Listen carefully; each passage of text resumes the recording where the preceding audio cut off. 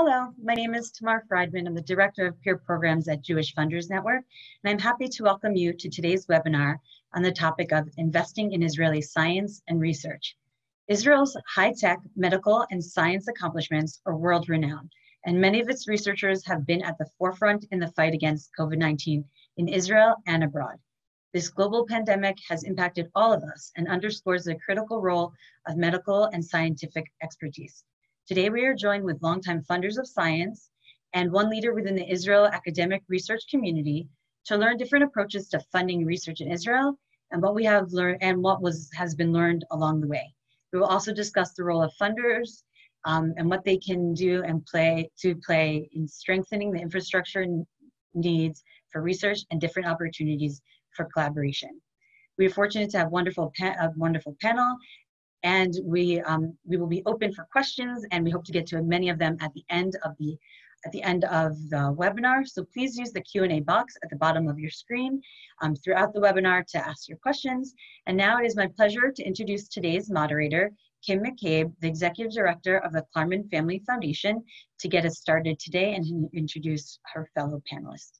Thank you, Kim. Great. Hello, and thank you, Tamar, and to everyone with an interest on this call. If you had asked me 13 years ago when I started with the Klarman Family Foundation, if I thought I would be here talking about scientific research in Israel and the role of private philanthropy, I would have thought that you were crazy. It was certainly not either a focus of the Klarman Family Foundation at the time, nor an area of expertise for me personally. So I say that because as there's been increased questions I know we have received and other funders and through JFN over the past several years about funding and research, and it hasn't really been an area, sort of a subset within the JFN network per se, or at least formally, for areas of interest.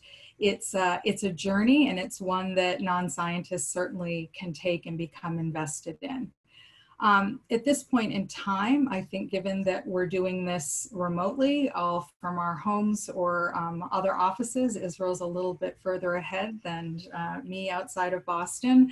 But it's clear that COVID-19 and the way it has touched the entire globe and had its ripple effects, it's really put an emphasis on the importance of understanding what's happening with the virus, with the disease, and the importance of research. And it has been incredible to see the global research community really come together to help address what is a critical issue for all.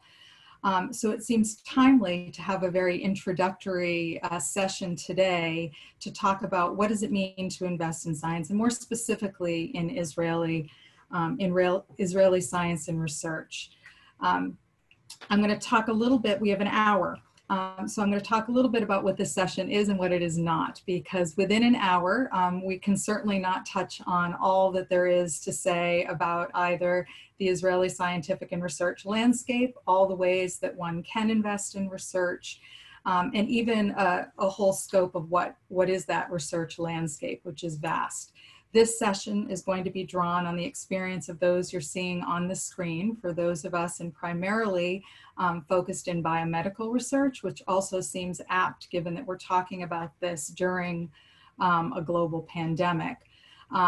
And we are going to get a sample. We're going to share sort of a little bit of the journeys we've had in terms of the funders and foundations that we represent, have both the North American perspective as well as Israeli perspective from a funder in Israel, then also from a scientist and head of one of the, not just Israel, but the world's leading research and academic institutions, to give some perspective on what does it mean for private philanthropy to become involved in funding research.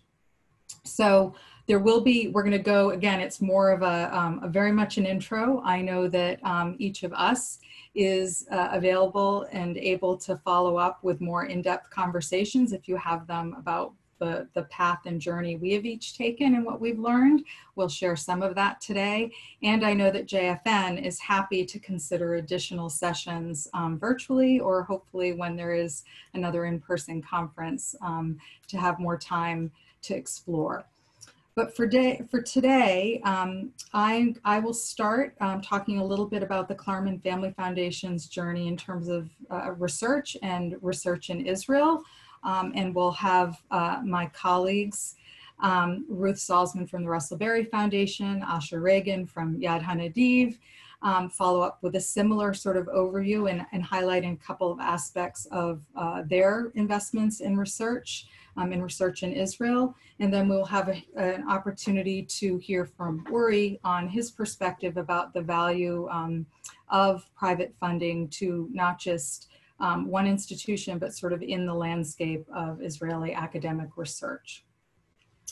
So I'm not going to take a long time. We'll weave some questions in between, and also at the end, as Tamar indicated, have an opportunity to address questions. So when I said that I would not have expected that the Klarman Family Foundation and I personally would be talking to you about investing in research in Israel, the foundation, while it's always had an interest in a number of health-related issues, did not begin funding in any area of science until about a little over 10 or 12 years ago. And the foundation had an interest in eating disorders and other psychiatric diseases, and in asking the question that we often ask of all areas, what is the role of private philanthropy in addressing this issue? We began a journey, as we do with other topics, talking to other funders who have been invested in a specific issue area or disease and how they went about it. And we commissioned a landscape to say what would make a difference in helping to helping really better understand eating disorders. And that led to a suggestion that the foundation actually invest in understanding the basic biology of eating disorders, which was daunting as a foundation that did not have scientific expertise nor science staff. It was really and somewhat of a bold leap. And the trustees embraced it, and we went ahead and the learnings from what was a fairly traditional grants program that I think is similar to the way a lot of private funders become involved in science, which is that there's an issue close that you're familiar with or that you're interested in, you know is a huge issue, you start looking at ways to support it. That could be through supporting an institution. In our instance, it became one of supporting the best scientists and specifically attracting top-level neuroscientists to a disease that had been sort of dismissed and not considered necessarily at the time to have a biological origin. We learned a lot from that. And now I would say after many rounds of eating disorders grants and expansion to a global genetics initiative and expansion to other areas, including a significant investment, and we'll hear more about this in partnership with Yad Hanadiv, with the Israel Precision Medicine Program, and with the Israel Science Foundation on a number of ways to collaborate between institutions, and specifically the Broad Institute in Cambridge and Israel. We have gone from a very targeted, specific and traditional grants program in one area of science to really looking at how do we help impact and develop an ecosystem in Israel. So what have we learned from that? I think we've learned a lot of the things that are core to the foundation's principles and funding in other areas. I think that we've learned that certainly there's the power of learning from those who have already done this before. And we tapped into expertise from other funders and learned what they wish they had known. We have learned a lot from including panels of scientists and actually looking at, what do we learn from science? And we've done this in Israel, and we've done this in all of our scientific research efforts, which is what's known from the field. How do we get people from outside the field to also advise on how we might make a difference? And this has been incredibly powerful as we've been able to think more and more about what the role of the Klarman Family Foundation is.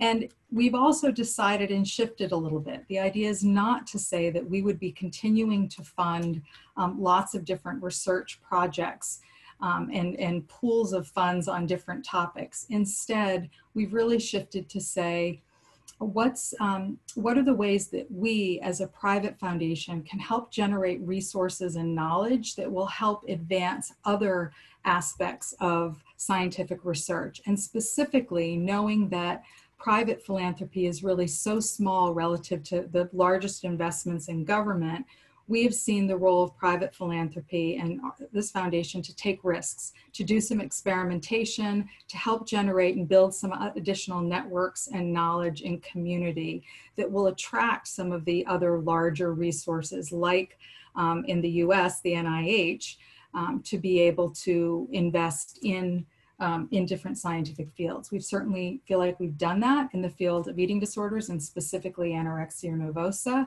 And I think that actually that experience helped us become a little bit more comfortable in working in a much smaller environment in Israel, where the funding is a little bit different. We've relied on partnerships with the Israel Science Foundation, which has not only expertise, but a reputation of being able to really invest in high quality science across institutions.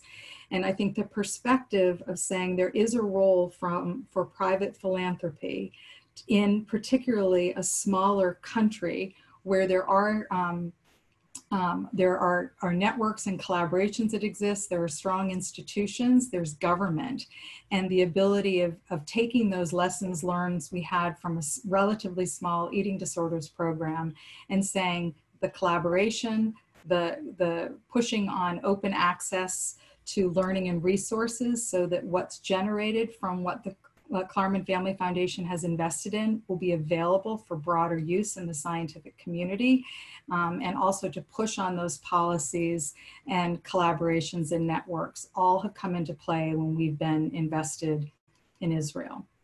It's a lot of sort of lessons learned or sort of an overview of the Klarman Family Foundation's journey.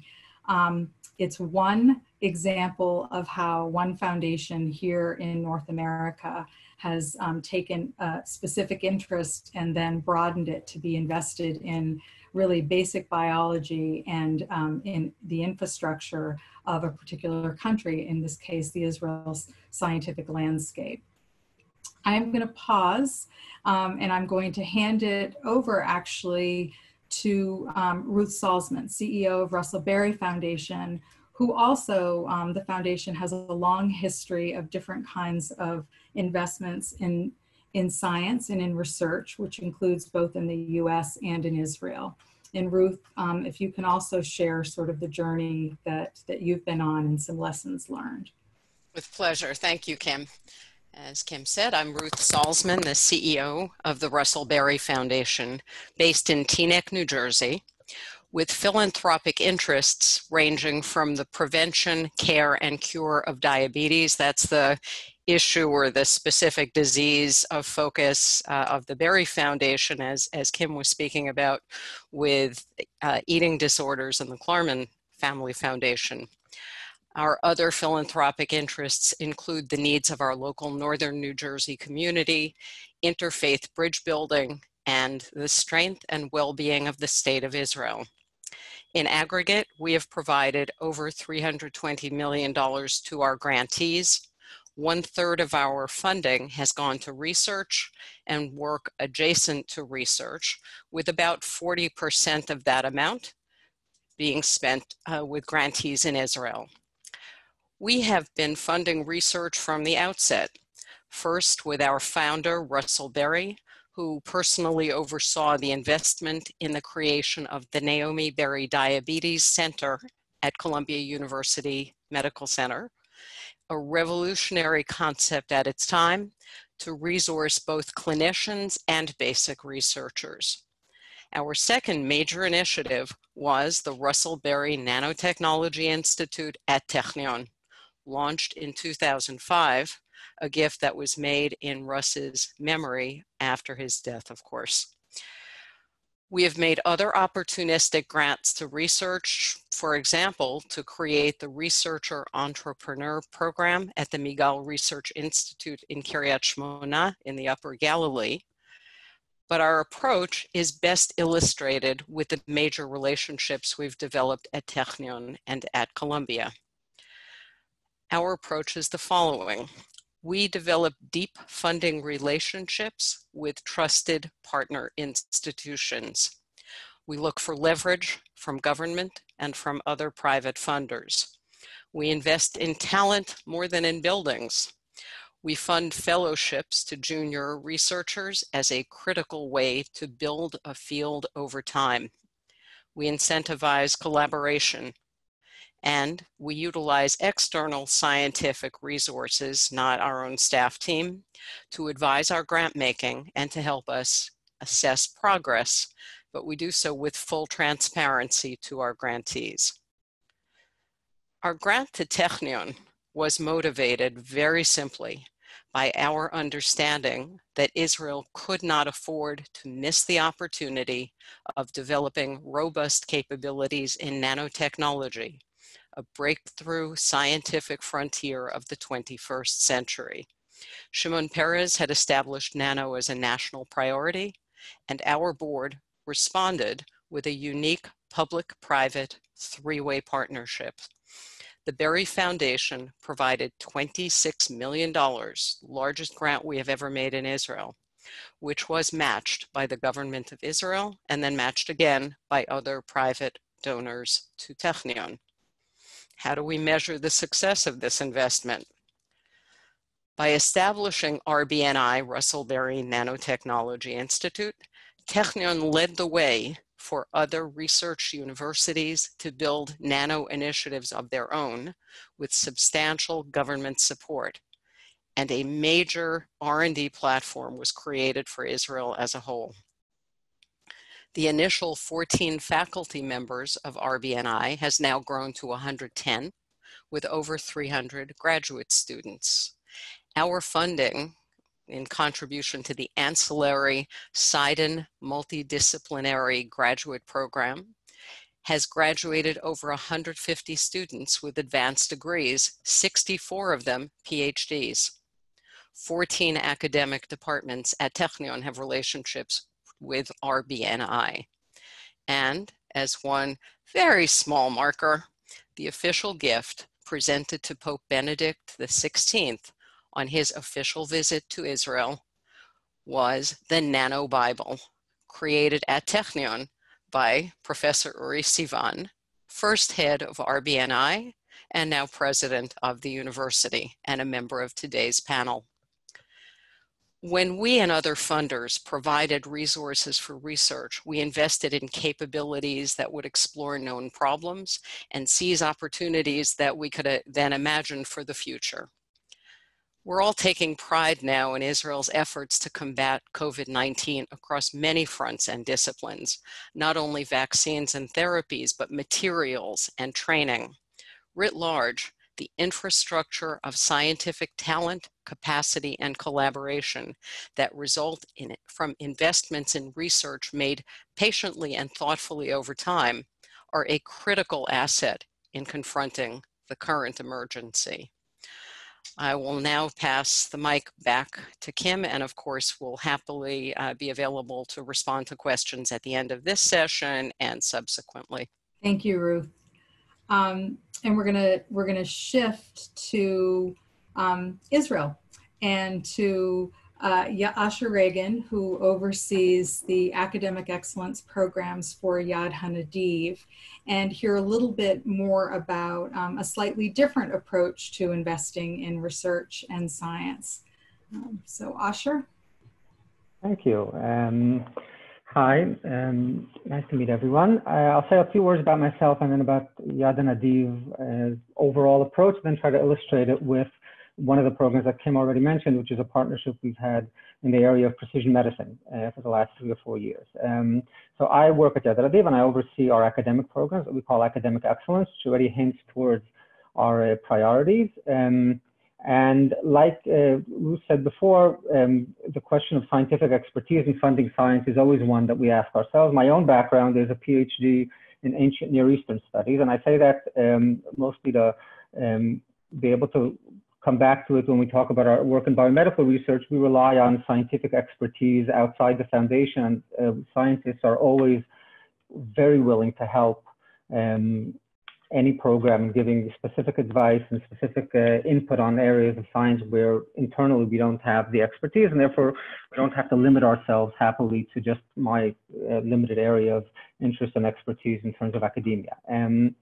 In general, when we look at the academic system in Israel, it's sort of complicated and seems big from the outside, but is actually much smaller from the inside, and this informs some of our work. That is, there are 60 institutions in Israel, universities, colleges, teacher colleges, but the system itself has a budget which is about, from the government, of about $3.5 billion a year, which is the equivalent of one large American university, a UC San Diego, for example, but it's spread out among 3 or 4 times as many faculty and many more students. So it's a resource poor environment on the one hand, and on the other hand, the funding that government does give will dwarf anything that we can do as a funder. So we're always asking ourselves, what is our role specifically, and where can we create some leverage and some unique opportunities?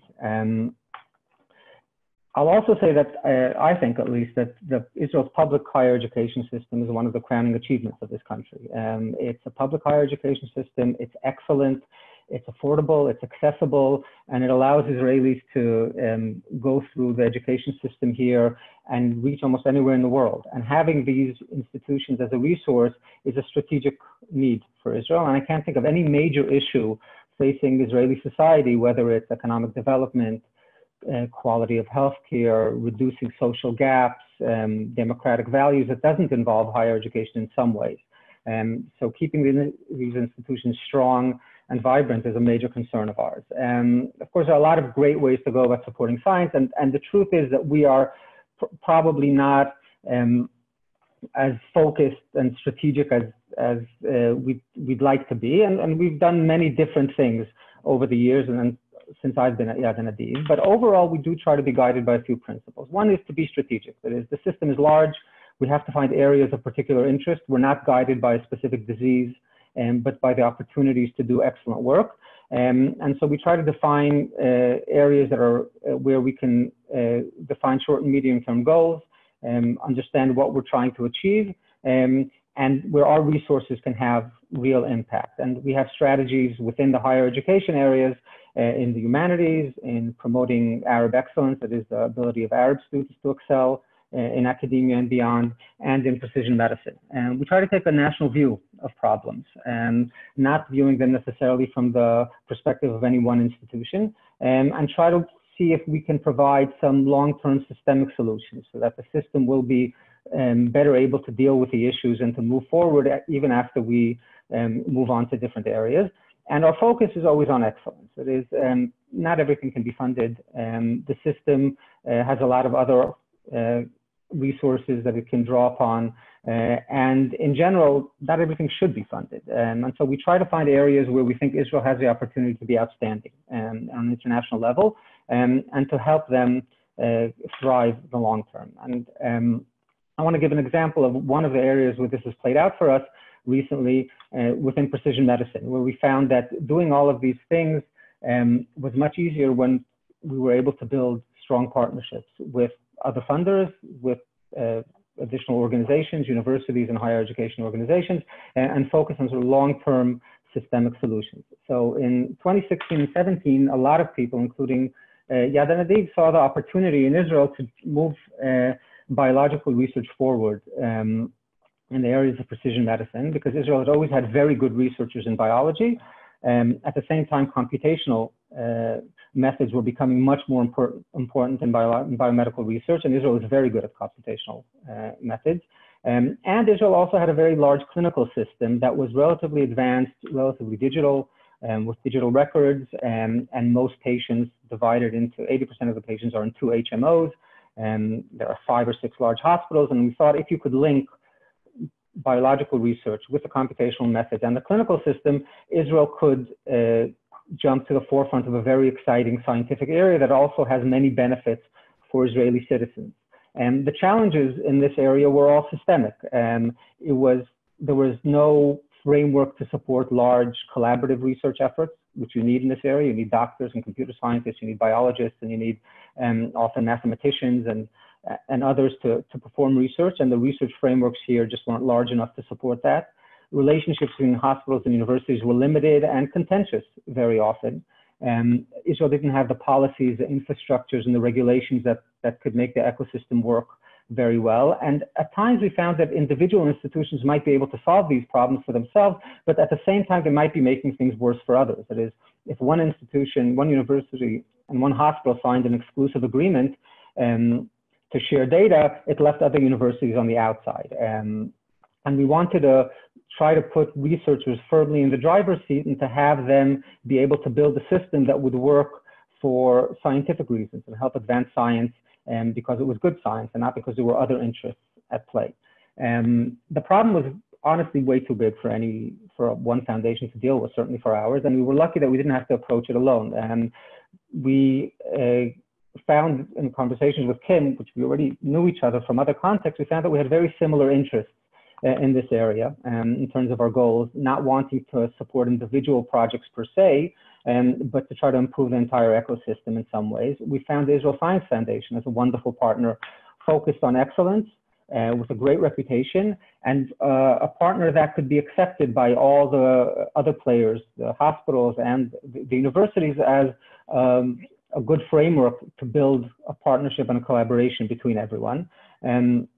And this partnership allowed us to go beyond working on individual projects. You know, should we fund a project on cancer research or on diabetes? We had no particular tools within Hanadiv to make these decisions, but the Israel Science Foundation could do it. To a discussion of, what does the ecosystem have to look like if we want it to thrive?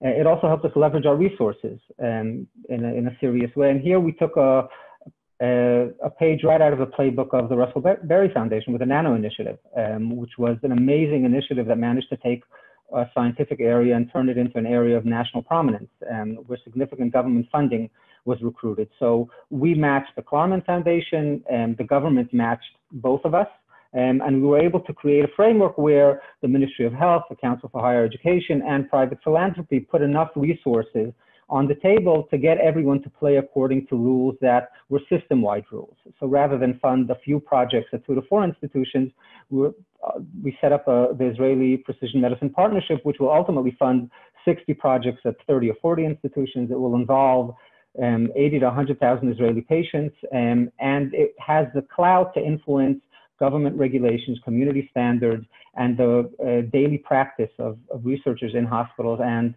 in Israeli universities in ways that we would not have been able to do were we on our own. And these relationships also came into play very recently around the Corona pandemic, where we were able to come together again with the Israel Science Foundation, the Klarman Family Foundation, and with the Russell Berry Foundation, the Davidson Foundation, and the Wolfson Family Trust to launch a program where for research into Corona-related topics, again, run by the Israel Science Foundation with a real focus on excellence, but also with a new attention to how does science impact the priorities of clinicians and of the country trying to get back to work, which was a new shift within the scientific community that we think in part reflects the time they're spending together with physicians in this other research program, and the fact that there was so much trust built between hospitals and the Ministry of Health and the Israel Science Foundation allowed us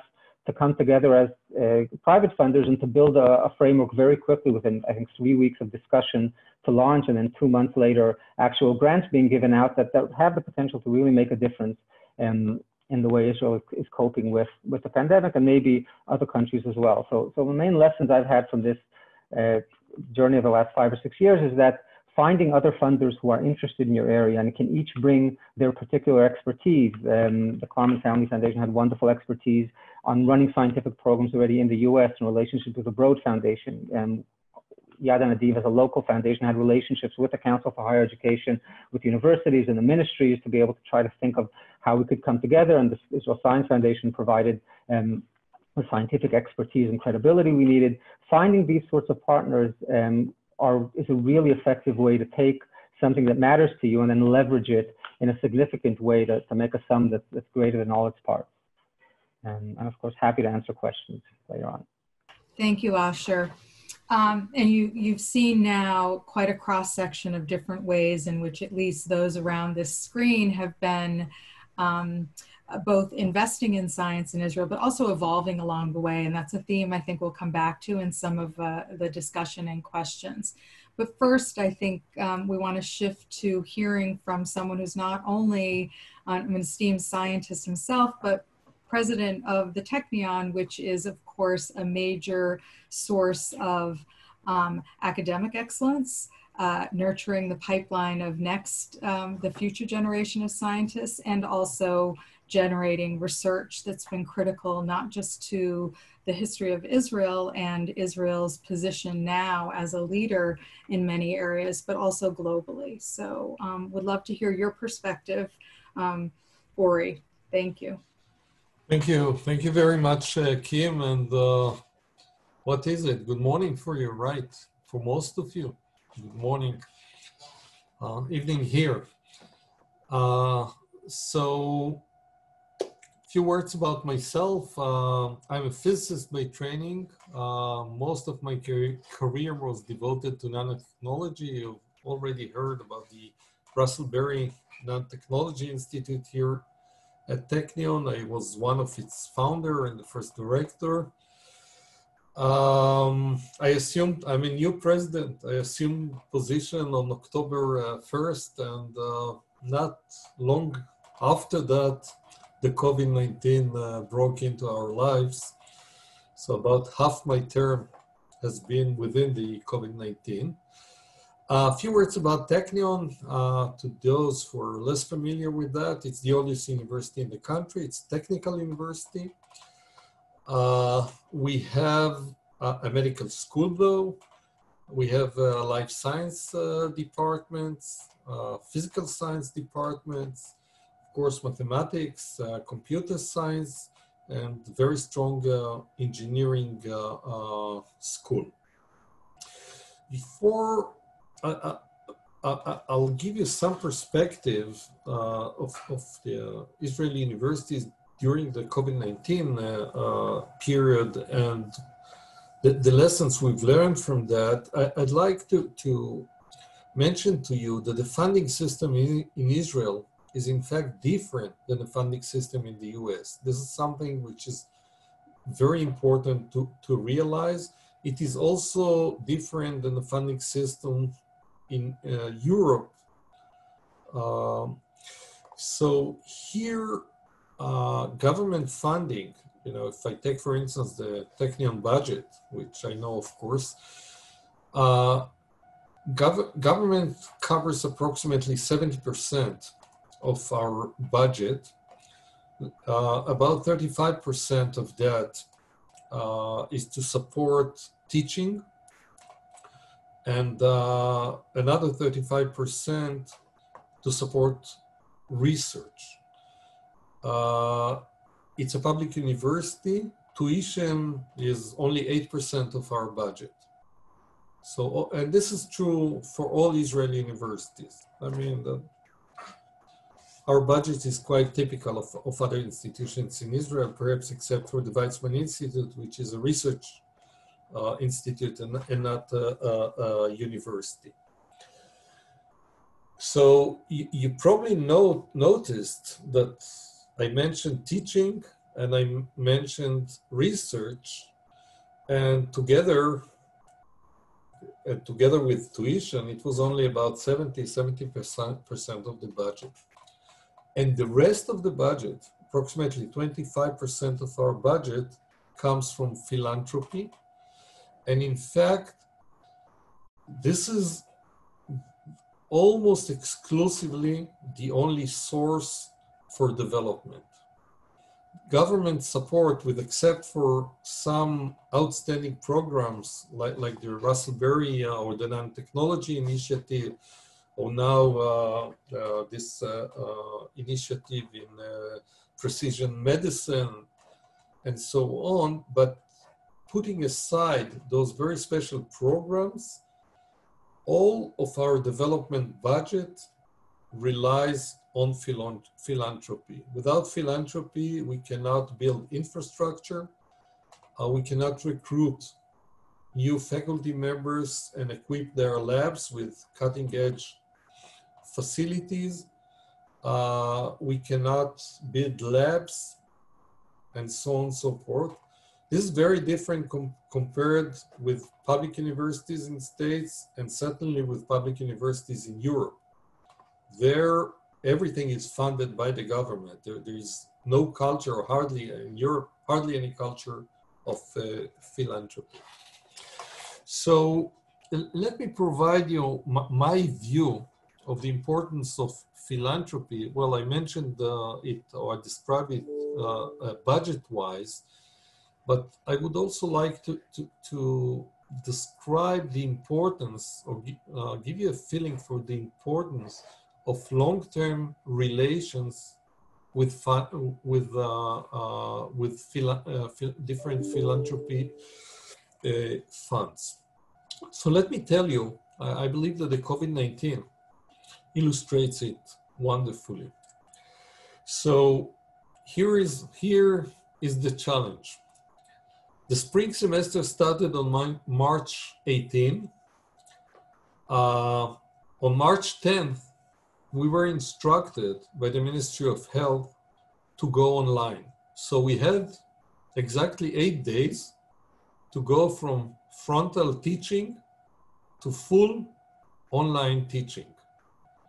Of course, you have been working on online teaching before that and so on and so forth, but never on such a massive scale.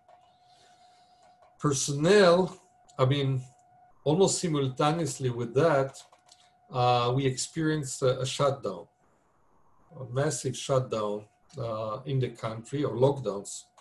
I should call it better, call it lockdown. So personnel was reduced first to 30% of our manpower, and about a week later to 15% of our manpower. And remember, we are still teaching full-fledged 15,000 students online. All research labs were closed, except for less than a handful working on COVID-19 research. So the campus was essentially closing down, everything going online. But within 1 month, just 1 month, over 50 labs on campus diverted their research to COVID-19, and therefore they were reopened. All labs working on COVID-19 throughout the country were open throughout this crisis. So within 1 month, 50 labs, which is, I believe, a remarkable number, and a dazzling spectrum of topics, from AI tools to help decision makers monitor the disease and make decisions, diagnostics, drug delivery, protection gear for medical staff, and so on. And it was all handled with 15% of our normal staff. So what have we learned in that process?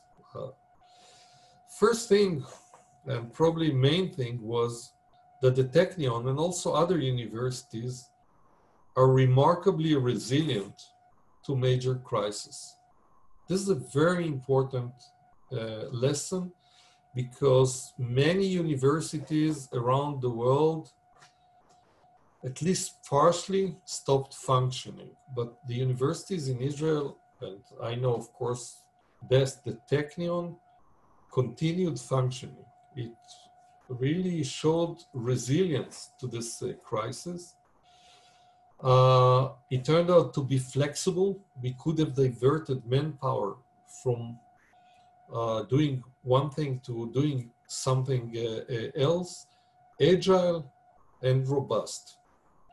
And then a question begs itself, which is, what was the source of this resilience? And we gave it a lot of thought, I have to say, during the crisis and also later in the crisis. And the answer is very simple. The answer is continued massive investment in teaching, education, in community. Community is very important. and research infrastructure. So and as I mentioned before, most of it was actually facilitated by philanthropy, because infrastructure, teaching infrastructure, education, etc., were always supported by philanthropy. So my clear message is that let there be no doubt, we could have never been able to respond the way we did without major donations over decades that let us build this resilience. In the interest of time, I've picked here only one example, which was already mentioned, and that's the establishment of the Russell Berry Nanotechnology here at Technion with the help of the Russell Berry Foundation, also with the help of Hanadiv and other foundations. But I believe that this is really a unique and exemplary case, which I would like to elaborate a little bit, partially because I was deeply involved with this endeavor and led it for many years. So the story goes back to 2003 when President Tapiloy, the Technion president at that time, and VP Resources Development, Peretz Levi, who later became Technion president, is my predecessor, approached the Russell Berry Foundation with a proposal prepared actually by me to set up the first nanotechnology institute in Israel. And the need was $78 million. And the request from the Berry Foundation was $40 million out of it, about half of it. And then the Russell Berry Foundation, led by Angelica Berry and our late friend Norma Zaiden, came up with a brilliant idea, which was later in fact adapted to other endeavors, national endeavors. It was revolutionary at that time. And the idea was, they said that they will be ready to donate $26 million on the condition that the government of Israel contributed an equal sum and the Technion raised a similar sum from other sources. Altogether, $78 million. By the way, within the first 10 years, investments in that institute grew up to something like $120 million. By far the largest investment in any Israeli university. So the government, as I mentioned, stepped in, and also the Technion. I mean, the condition was that Technion also raises similar sum from other sources. Technion stepped in, and in 2005, the Russell Berry Nanotechnology at Technion was launched. Funding served, as I mentioned before, it served research infrastructure. About half of it, half the budget, supported research infrastructure, education programs, new education program, graduate program in nanotechnology, faculty recruitment, dozens of faculty recruitment, etc., etc. The reason I'm mentioning these items is because those items are normally not funded by the government. In this case, it was a unique case when the government stepped in with such a support. But it is also interesting to realize what effect this institute had on nanotechnology all over Israel.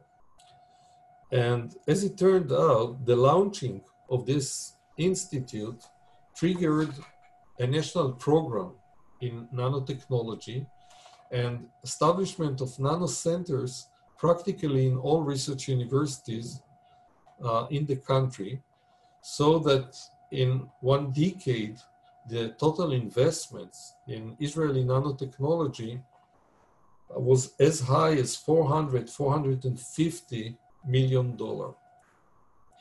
And the reason I'm mentioning it is because this nano wave in Israel transformed, nothing less of transformed the research capabilities in Israel. It was probably the most important step up in our research capacity. Since then, I have to, hundreds of startup companies were established in nanotechnology, thousands of graduate students graduated and found positions in academia, but also in industry. And the country was profoundly affected by this nano wave. Now, the seed was $26 million by the Russell Berry Foundation. So you can imagine from here, or you can see from here, how large was the leverage on those $26 million. And this is probably an important message. Philanthropic foundations should aim at seeding major new research efforts. And in my opinion, they should focus on those aspects that are not covered by government. Thank you, Uri. Funding should, in my opinion, go to infrastructure, to education, and to recruitment of new faculty members. And I'm closing now, but just want to say that it also requires long-term relations and trust. And I believe that the trust we build both with Yad Hanadiv and the Russell Berry Foundation is long-lasting. So I'll stop here. Thank you very much. Thank you. It's a good and important reminder of sort of the way at least the Technion has experienced interaction, long-term and investment with private philanthropy. I think it also highlights a couple of things and themes that I've heard that I want to just bring to the surface, while I'm also going to encourage people to put questions in the Q&A. We've had one question which we will get to in a minute. But I think that what's interesting, and one point I want to make is that we've heard about some significant large investments that have been transformational both to an institution and to the way in which public-private partnerships, for example, in Israel are considered. I think I want to make the one point that the amount of investment does not need to be as significant. Science can absolutely absorb lots and lots, millions and millions of dollars. I do think, though, tying some threads together that have been heard throughout this, there's some really important opportunities that actually don't necessarily require such large multi-million-dollar investments, but are about cultivating some of the relationships, bringing people together who might not always come together. We've certainly seen that with the Israel Precision Medicine Partnership, for example, thinking about bringing in expertise from other parts of the world or in specific issues that maybe Israel hasn't thought about. We have, for example, I'm thinking about relatively small, but seminars on the importance of accelerating resource sharing and looking at getting discovery to a broader set of scientists in the community than those who were originally involved in the research. That's been a principle I know of the Klarman Family Foundation, and that doesn't necessarily need a lot of significant dollars. It needs the sort of principle and the agreement. It's the way you structure it. If that's your goal, there are ways that you invest in continuing to push on that idea that science, it is a very long-term investment, and it builds not just on the successes that we all read about in publications, but actually on the mistakes or things that don't work out. And those learnings are just as important to accelerate and to share as are the major breakthroughs. So we've heard about convenings, we've heard about the role of scientific advisors, we've heard about pipelines and different ways in which you seed things, which then enable others to join in, or for larger sources of funding to be able to take it that much further, bring it to scale. One thing that we haven't touched on, the fact that science is such a long-term view. You might not know about the actual discoveries for many years out. I'm wondering if either Ruth or Asher want to comment at all on how you think about evaluation and assessing the work. Certainly the role of scientific advisors has been mentioned as one way, but since that's something that is a little bit different sometimes than in other areas, any comments to share with the funders on the call? So I will start. I gave a few of the examples of how we assess the success of the Nanotechnology Institute investment, but perhaps I'll use an example that is domestic, which is the Columbia University Diabetes Center has a component that is a Berry Award and a fellowship and Berry Fellowship of postdocs. So very, very, very, very early scientists. And we have renewed funding for that program 4 different times, most recently a year ago. We engaged an external evaluation firm that helped to advise us and to advise our grantee. And you know, I mentioned a few moments ago when I spoke that we are very transparent with our grantees. We let our partner institution know that we were engaging the evaluator. We involved them in not the design in the sense of, you know, of course we had the questions that we wanted answered, but we wanted them to understand what we were asking, why we were asking it, shared all the recommendations with them, and were able together, I think, to come to a place of, you know, the third renewal and the fourth really benefited by having had that external evaluation. And it highlighted, not very surprisingly, that we had made a choice, and we continue to make that choice, that investing in a postdoc still left a very big gap between a recent graduate and somebody who was going to be able to begin to attract their own independent funding. And so we added a category, especially as the NIH funding became harder to get and the length of time became longer. We added a scholars program that provided funding that, again, was there as a resource, building a bridge between a talented young scientist that we wanted to attract and cement to the field of diabetes research and have available, while the slow working machinations of setting, you know, up a lab and attracting NIH funding were working their way through. And we've found it to be a very productive investment, and we have found that the evaluation was particularly helpful in pointing the way towards closing a gap that was fundamental to achieving our objective. Thank you. Asher, I don't know if you had anything in terms of thinking about the very big question of evaluation when you're looking at long term, and I know I want to get to one question that's in the chat as well. Just to say that the time scale for evaluating science is very long, much longer than the programs themselves are. And you really can't set out with the objective of, this is the result I want from this research. I want a cure or a diagnostic or something that will be implemented.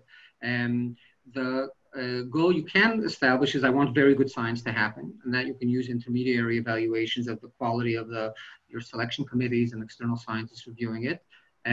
We had a program that we funded, the Russell Berry Center at the Technion. We supported one of the graduate programs that combined nanotechnology and life sciences. And there we had a very clear objective of, I wanted to see those graduate students come through our own postdoctoral program. And once they started doing that, we knew that this was a very strong program and we could assess that. So depending on what it is that you're funding, there are ways to get intermediary measures. Science has a very long term perspective though, and those are going to be much harder to evaluate within the framework of a foundation. Thank you. And the subject of postdocs has come up here, and there's obviously a whole pipeline, and often I know lots of private funders do invest in programs for that pipeline to academia. And in the chat, there's a question from someone, a JFN member who is also a scientist and faculty member, who is thinking or questioning whether anyone has heard about a special postdoc for outstanding students in Israel, knowing that right now the typical path is for postdocs from Israel to go abroad. And with travel restricted, are there any creative solutions that anyone on the call knows of? I have not. I don't know. You have, Marie? Or Asher? Well, sorry, Asher, would you like to respond? Just to say that the Israel Academy of Sciences announced funding for postdocs to be carried out in Israel. A small number of fellowships. We have 25 postdocs a year that we fund, and we've given flexibility for people to defer for a year if they feel that that's the right thing to do. This problem of postdocs is a real issue. I mean, one has to appreciate the fact that there are different populations there. One is our PhD students who are just graduating and were planning to go on postdoc, but now they're stuck here in Israel. It's a different challenge than postdocs who are now elsewhere and need to come back. But we are working with some funding agencies that typically fund Israelis that go on postdoc elsewhere, or foreign postdocs coming over to Israel. We are working with them now to essentially divert their support to support Israeli postdocs staying here, to support them. So in a sense, we hope that the number of postdocs doing their postdoc here will increase significantly. We are aware of the shortcomings of doing postdoc here as compared to the United States, but Israeli science is already pretty robust, and we believe that we'll be able to send them elsewhere later, perhaps after they are appointed here, let's say as some assistant professors, something like that. So we will adapt the whole academic process so that we can compensate for the fact that they can't go on their postdoc now. And the same is true for postdocs who couldn't finish their postdoc, say in the United States. We will open some avenues for them to be recruited now, and we'll deal with the shortcomings later. I think it's a challenge. Certainly, everyone is addressing what is the normal going to be, and how will postdocs and labs even work if there are, and obviously depending on the topic, there's research and work that can be done remotely, and some that is much harder. Part of the experience tends to be the culture too, and the networking and the community building that goes with that. And it's a little early, I think, for us to know how that will change the patterns of travel and experience. There's one other question, and I know we're just about at time, about reflecting that the Russell Berry Nanotechnology Center is an example from the mid-2000s that is really now coming to see what the impact has been. What topic would we be investing in now that would sort of create impact in another 10 years? I think you heard Asher talk about one, which is sort of the precision medicine as an issue. I'm not going to comment on a specific area of science, but I will ask, is there quickly, Asher, Ruth, any topic that you would also offer? I wouldn't presume to future gaze. I think certainly not with Uri in the room. I would let him do that. Mm-hmm. Sounds like a good policy. Yeah. Well, I can say what are our focal areas. So first of all, we raised a very significant donation by the Dealer Foundation, $50 million, and some other donations that at the level of integrated level of something like $20 million to establish a quantum center focused on quantum technologies. So this is certainly one development direction for us. I believe that human health is going to be exceedingly important, and in fact, we are now, I would say, restructure all of our research on campus, combining, I mean, everything from the patient bed in collaboration with Rambam through our medical school, life sciences, engineering department, physical sciences, and so on and so forth, lumping it together around human health. That's a major thing for us. Another one is sustainability. No doubt that sustainability is going to be more and more important. And last one is education. We need to adjust education to the 21st century. We invest heavily in that. So at least for us, these are the major development directions for the coming years.